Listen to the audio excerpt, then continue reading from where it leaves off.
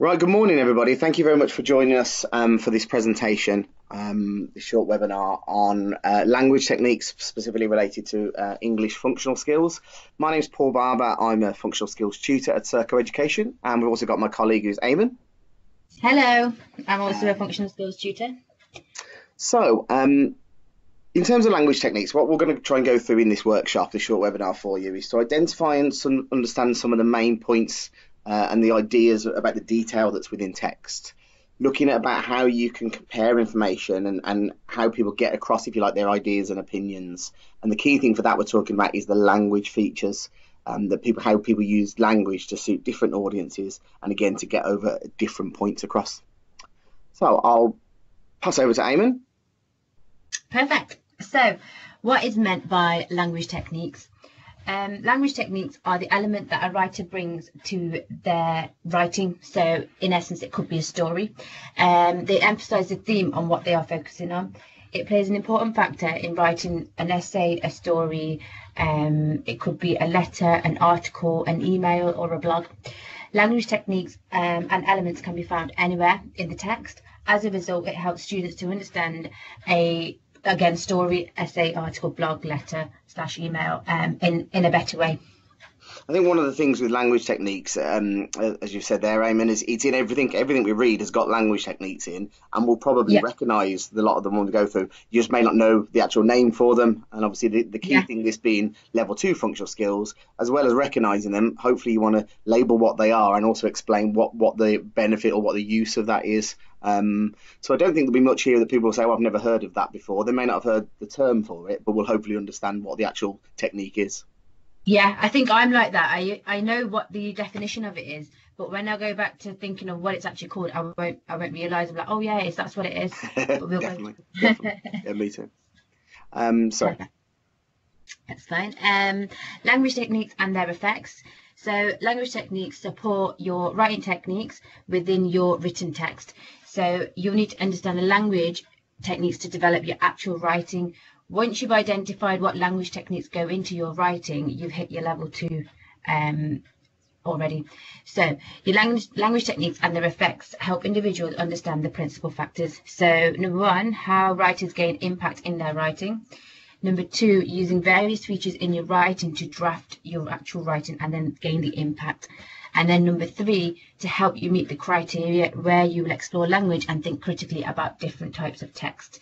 Once you've hit that number 3, you're on the high-end level 2 reading, writing for your functional skills. And if you can achieve that straight away, you've achieved your level 2 qualification. In the English language, you will learn many more language techniques. These techniques are helpful in producing a detailed level of text, for example, an article or a blog. These techniques help us to write in different styles and formats, meaning these are the actual base of our techniques. Great. So we're going to look at some of the actual techniques. Yeah. Oops, so how can writers... If I don't jump ahead. So how do writers use language techniques? Number 1, descriptive language is a massive one, and we probably don't even realise when we do it. It's used to help the reader feel almost as if they are part of the scene or event being described. Description is useful because it helps readers engage with the world of the story or your written text, often creating an emotional response.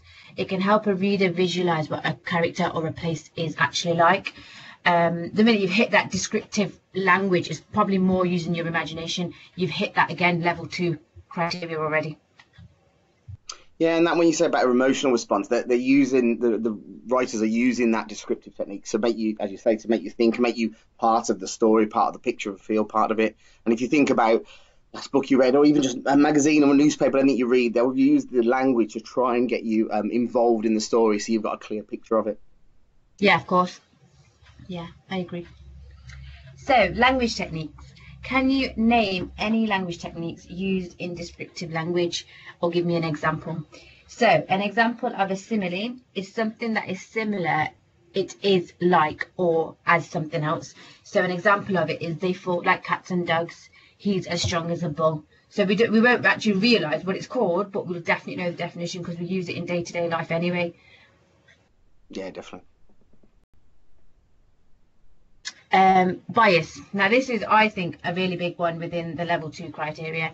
So at the simplest level, bias expresses the difference between fact and opinion. Texts are not always so simple. Writers can make a highly opinionated piece appear factual, or can choose to present facts and statistics in a selective, biased manner. Learning to spot the bias will make you a careful, critical reader. So you can show inclination or prejudice for or against someone or something. So an example is, they were the greatest band of all time. I think one of the things with bias that often people say to me is they think bias is that somebody's shown that they're a bias towards something, they really like something. But as you put there, it can be against something. So it could be their music is terrible and they're the worst band ever. So bias can be one extreme or the other. It can be really positive for something or really against it. But as you put there, it tends to be it's sort of a highly opinionated either one way or the other. But it doesn't just necessarily mean that they're in favour of something. Yeah, but the minute they show that bias they can identify bias in text, again, it's your level 2 criteria in your written text. Yeah, and the other thing that's quite clear is one way to often identify bias is if people aren't using facts, if they're just using their opinion, like they were the greatest band of all time. But as you put there, you can present facts in certain ways. So they say there's statistics and can give you 3 different pictures, and it depends on how they've used that information. So there may be some facts in there, but it's how people have used those facts or described them that may show bias. Yeah, perfect. I agree with that. So alliteration, this is the repetition of a letter sound at the start of a word. So Peter Piper picked a peck of pickled peppers. That's very good. Well done. And now if you ask me to do that again, I probably won't be able to. The waves washed wistfully against the wonderful white shore. So it's the use of repetition of a letter sound at the start of a word. This is a good example of one of those that you've probably seen that all the time, and you might recognise that it's repeated a letter, but the actual term for it is alliteration. So when we're talking about, again, level 2 functional skills in your test, ideally, if you see they've used that, and often it's used like that bottom one about the waves wash, it just gives you a bit more of a flow, it's a bit more poetic, and the word you're looking for to describe that is it's alliteration, which is one of those words that you may have seen the example but not heard that word before. Yeah, of course, that you don't understand what it actually is. Yeah. Perfect. Next. Onomatopoeia. This is my favourite one, and I never remember what it's actually called. So this is a word that imitates or suggests the source of the sound that is described. It looks like the sound it makes. So crash, bang, wallop. The cow said moo, the sheep said baa, and the pig said oink. Yeah, definitely. And actually, going back to that point about not remembering the word, an onomatopoeia isn't the easiest word to remember and certainly not the easiest word to spell.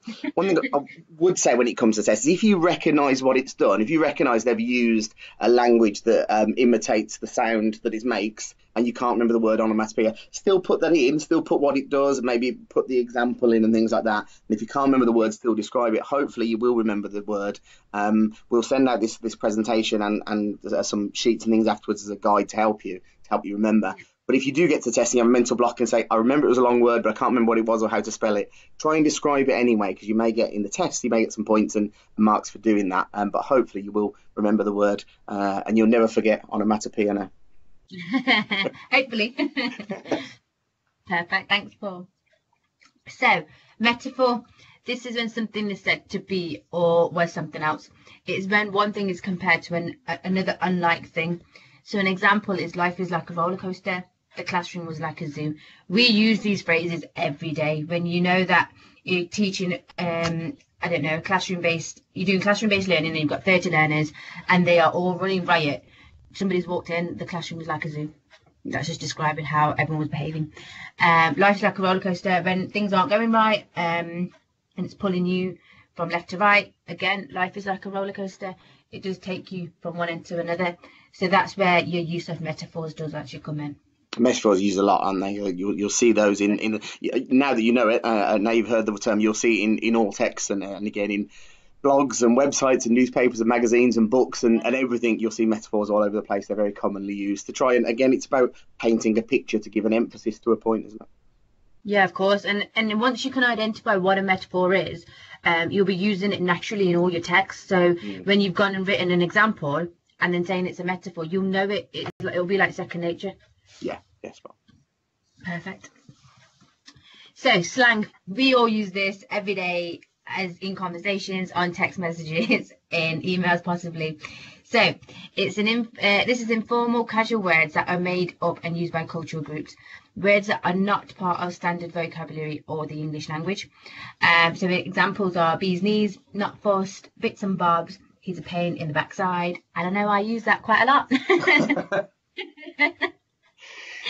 I think, again, it's one of those things that you do use all the time. We do read all the time, but because we're talking now about a qualification, a level 2 English award, it's identifying it. So rather than just reading something and thinking, yeah, that was just a comment they made, thinking, actually, why have they used that slang or that colloquialism? And it's usually to match with you as the reader. If they're writing like that, it's like they're your friend because they're using the more relaxed language, if you like. And again, it's to make it a little bit more real. So again, for level 2 functional skills, what you want to do is you want to be spotting those things and why have they used bits and bobs rather than something more technical terms. Yeah, but it's even like, say, for instance, if you've got children at home and you're having a conversation, but you can actually highlight, if they use an example like this in conversation, you can say, oh, yeah, that's a bit of slang right there. Yeah, and identify it. Yeah, good point. Yeah. I think once you can identify what it is, you can use it in your written text naturally. Definitely. This is a very big one. Rhetorical question. I think if you can identify what a rhetorical question is and use it in your text you can use it at the very beginning, you can use it at the very end, you can even put it in part of your text in the middle as well. So this is a question when you are not expected to answer. It's a figure of speech asked for an effect to emphasize an actual point. So examples of it are, you didn't think I would say yes, did you? Do you want to be a success in this world? And are you kidding me? I think once for me personally, and how I deliver this is if you open your written text level 2 with a rhetorical question for your examiner and your marker, they've already seen that you've hit a rhetorical question. That's level 2 criteria already. So that will carry them through, hopefully, the rest of your text, ticking the rest of the boxes as well for level 2. Again, it's something that's used a lot of the time, and we use it in speech. So we may have done it at the start of this. We may have said, "Welcome to this presentation. So, what are we going to talk about today?" And we're not expecting you to respond to that. It's sort of introducing, so then we could tell you what we were going to talk about. So that often is things like, "Are you kidding me? Are you joking?" You don't want a response to that. You don't ideally want somebody to respond when you say, "Are you joking?" It's a statement but posed as a question, and again, very powerful in a written document because it's making the reader think. By asking the reader a question, you're having to think about what you've just read and does it make sense, or to think about what's coming up and to put some questions in, put some thoughts in your head to answer that question before you go on to read about it. Yeah, very powerful. I agree. So personification, when something or non-human or even not alive is doing something only humans can do. So again, we use it all the time in conversations. I could hear my bed calling me. When you're absolutely knackered and you need to get away and go to bed, you use that phrase. I know I've used it that many times. She's so beautiful, the camera loves her. And the book was so popular, it flew off the shelves. So again, it's just, you probably know the examples, but it's identifying the actual technique used, personification. Yeah, spot on. Emotive language. So this is, I think, quite a big one as well. So this is when an adjective or adverb, so you're describing words, are used that relate to refer to emotions to have an emotional impact on the reader and to persuade them. So a defenseless victim was attacked in the cover of the night. Abandoned children found in filthy, flea-infested flats. This is Alfie. He was rescued from a yard where he shivered in the cold with no food or water. Alfie was left for dead. Please help Alfie by donating. Now, if you read these kind of texts and there are a few words, automatically you want to carry on reading. You know, that is that emotive language that's taken the reader to say, actually, there's an impact already. Yeah, spot on. And we've said this a few times now, when you're reading things, you'll start noticing this. You'll certainly notice it when it comes to functional skills tests, but actually to start using it in your writing, rather than just giving simple statements, what other words can you put in there to do, other adjectives to describe things that will give that bit more emotive. And again, it's just a way of getting over your point. If you're talking to people, then obviously you can get over your point with your body language and your facial expressions and those things. You can't do that in a written word. So by using more emotive language, you're getting over the thought, whether you're really happy about something, really sad about something, or whatever it might be, by using those extra adjectives. Yeah, perfect. I agree. Great. So an idiom. This is a phrase that does not have its literal meaning. So get your foot in the door. I think I've used this that many times in my previous job. It's when you try and helping learners get their foot in the door. So you have to go and find your first job, and to prove yourself that you can do it, you need to sell yourself. And a lot of people don't understand that. So we do use that phrase saying get your foot in the door. The minute you have sold yourself to an employer, you have got yourself through that door. The foot is there. Yeah. So that's where we could use that example. It costs an arm and a leg. So when the kids ask you for, I don't know, a brand new iPad, that is going to cost you an arm and a leg, especially with the current climate. And hopefully you don't mean literally it'll cost you an arm and a leg. You never know. No, joking, you won't. Don't cry over spilt milk. And I'm over the moon. So them phrases come under the term idiom. Brilliant. Rule of three. This is when three related words are used together to make an impact. So I would always say, think about your traffic light system. So stop, look, listen. That will get you your rule of three already. Beans means Heinz. Ready, steady, go. It's quite a common thing, isn't it? Used in, again, it's actually used in presentations as well. And actually, we've done it there because you've got three examples, and it's that three. It's about giving more than two, so then it makes it easier for people to understand, but without giving 10 things, because that gets confusing. The rule of three is quite key, and again, looking out for newspapers are quite good at this. They'll give three sort of sharp points that just hammer something home. So yeah, perfect. Repetition. I think this is quite a common one that's used, but again, nobody remembers the term for it. So using the same words or phrases repeatedly to make it clearer and memorable. So no. If you think you can do it, you can actually do it. Work, and work are the keys to success. So that you've got repetition right there. Yeah, another thing you would read and not even think about it, but hopefully at level 2, you now start to think, well, actually, they've used that to repetition again to make something even clearer and more memorable. Yeah, of course. I think what it is with all of these techniques is they are used in everyday life. It's just putting that term with the actual technique. The example. And that's one thing. Obviously, a few times we refer to the functional skills tests and awards, and ultimately that's what it comes down to. But actually, as you say, they're used in everyday life. So don't feel you have to wait and it has to be done in a test.